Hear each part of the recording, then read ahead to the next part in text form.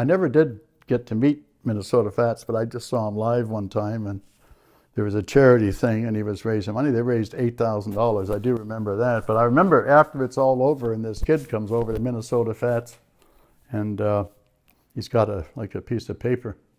He says, you know, Fats, can I have your autograph? And he said, yeah, kid.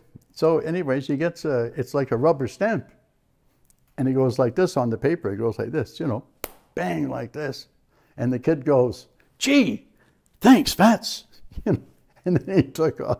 But I'd never seen a rubber stamp before. And I'm going, oh, my God.